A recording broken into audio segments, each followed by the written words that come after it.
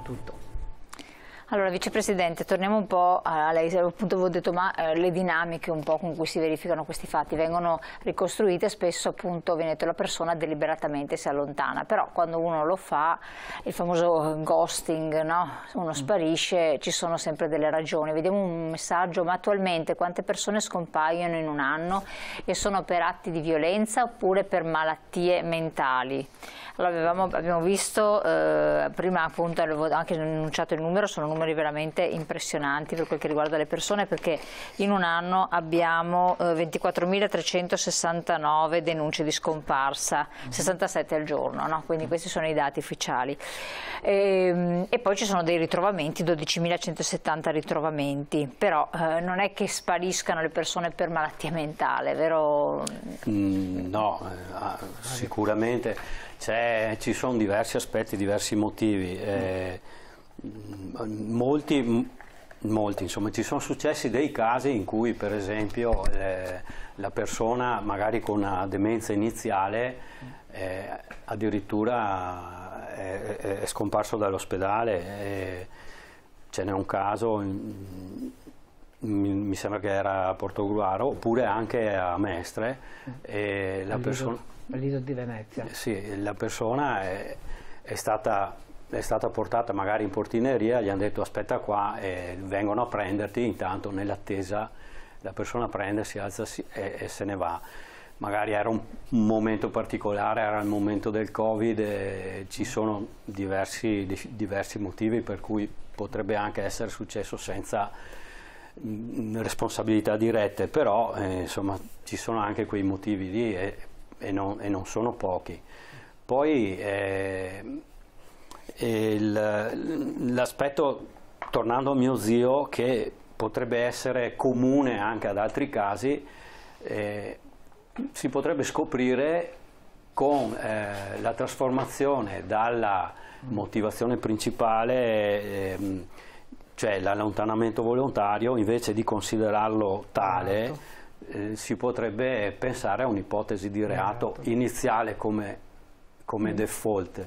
Ecco che allora gli enti, sicuramente ci vuole un impegno maggiore e gli enti sarebbero chiamati in una maniera completamente diversa in causa, però sarebbero dei casi secondo me alla fine ristretti, perché all'interno dei numeri ci sono delle cose da capire. Per esempio adesso qua ho sotto mano, per farle un esempio, del Veneto, sui 897 casi di scomparsi nell'anno 2022 in Veneto, circa 1000 quindi casi scomparsi in Veneto. Sì, 8,97, da ritrovare sono 182 e ritrovati 715, è una buona percentuale, sì. Diciamo qualcosa è stato fatto. Se già facciamo una prima scomposizione, gli italiani sono 579, il totale delle denunce, da ritrovare sono 72 e ritrovati sono 507. Già questo ci dice, non sono migliaia di casi, però se in quei pochi casi di cui non sappiamo niente ci si concentrasse in una maniera particolare. Però 70 è vero, per carità, non sono un esercito di persone, calcolando anche che però non c'è stato un terremoto, non c'è stata qui non c'è stata una guerra, un'epidemia, eccetera. Sono 72 persone in una regione di cui non si ha assolutamente più notizia. È di un anno, parliamo di un anno. In un anno. Cioè se vediamo dal 1974 ad oggi nel Veneto ce ne sono più di 1500 da ritrovare. Sono minori, maggiorenni, che l'età è variabile? L'età è variabile, per esempio gli ultra 65 anni sono circa un 10%.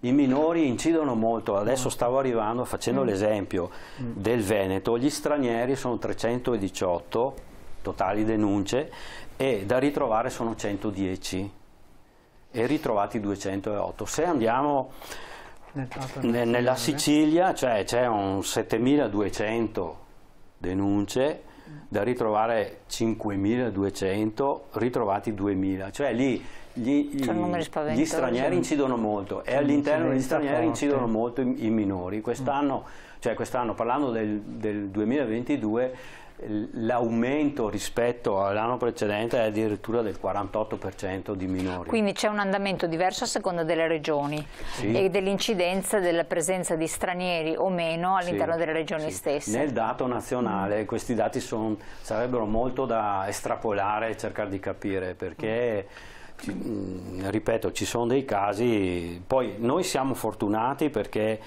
se vediamo la composizione delle persone ritrovate, il Veneto è la seconda regione in Italia, la prima è il Trentino. Però, come dice lei, 70 persone sono 70 persone, insomma. È possibile che queste persone, in base alle indagini che vengono svolte, perché poi si attiva tutto un protocollo che è diventato anche molto capillare, molto importante, c'è un commissario straordinario in virtù proprio del vostro intervento che è stato istituito, insomma è possibile che queste persone abbiano anche deliberatamente voluto far perdere le tracce per le modalità con cui sono scomparse, oppure in base ai familiari che voi conoscete, eccetera, è troppo, Guardi, i casi che conosciamo noi non ce n'è. Di allontanamenti volontari non ce n'è. Per l'esperienza mia no, l'esperienza di Gilda è molto maggiore, ma lo dice anche lei. Qua in Veneto non ci risulta, almeno da quando faccio parte dell'associazione, ripeto, dal 2002, non sono mai successi casi di ritrovamenti, di rientro di persone, o rientrano, diciamo, nell'arco dei 15-20 giorni. È capitato che qualcuno è stato trovato, c'è un caso qui nella zona di Padova, per non dire proprio la città, di una donna che si era allontanata, è stata trovata dopo circa un mese e mezzo a Roma. Quella era stata una sua scelta, però noi diciamo sempre, è vero che le persone escono di casa volontariamente, però bisogna anche andare a vedere le cause che hanno scatenato questo allontanamento, chiamiamolo, no? Perché diciamo tutti escono da casa con le proprie gambe, quindi sarebbero tutti da considerare allontanamenti involontari. E dopo un'altra cosa che secondo noi è importante, che continuiamo a ribadire anche con le istituzioni, bisognerebbe ascoltare di più le famiglie, perché è vero che la famiglia va a fare le denunce, che tra l'altro adesso, una volta era obbligo solo per i familiari per le denunce fare la scomparsa, adesso chiunque che ha conoscenza di una persona che si può essere allontanata per motivi vari può andare a fare la denuncia. Questo è un altro passo in avanti che si è fatto in questi anni e che le ricerche dovrebbero partire immediatamente. Questa è proprio la legge che è stata approvata nel 2012. Quindi non è il discorso che bisogna aspettare un tot di tempo? No, una volta c'era quell'abitudine che non era prescritta, non esisteva nessun protocollo, nessuna legge, non esisteva nulla, si aspettava 24, chi andava a fare la denuncia diceva ma aspettiamo le 24-48 ore, giusto, vedrai che torna, perché ancora oggi qualcuno succede che dicono ma sì, cosa vuoi, vedrai che torna. E invece ci sarebbe l'obbligo di partire subito. Ripeto, adesso perché c'è anche più incidenza di persone che vengono ritrovate? Perché le ricerche effettivamente quasi sempre partono immediatamente. Poi ci sono le situazioni tipo lo zio, tipo come che ha accennato prima, noi ne abbiamo circa una ventina di casi di familiari che fanno parte anche di Penelope, perché cosa succede poi? Un familiare che si avvicina ha piacere anche di aderire all'associazione nostra, certo. No? Sono circa 20 che non hanno notizia del proprio caro.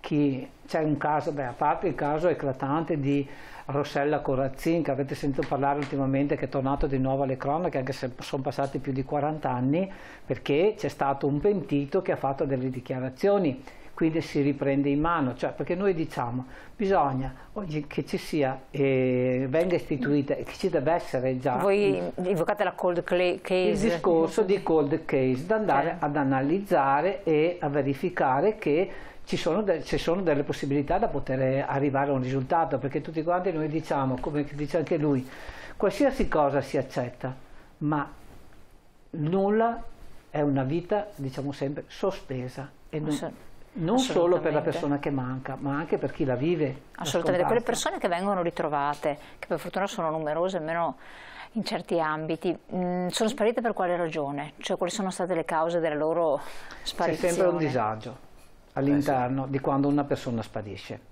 C'è un disagio, perché io l'ho fatto l'esempio di quella signora lì che era andata via, però poi andando ad analizzare la storia, diciamo la famiglia, ascoltando i familiari, perché questo è anche un compito che facciamo noi, no? Come Penelope, noi quando veniamo informati di una scomparsa, la prima cosa che facciamo è andiamo in famiglia.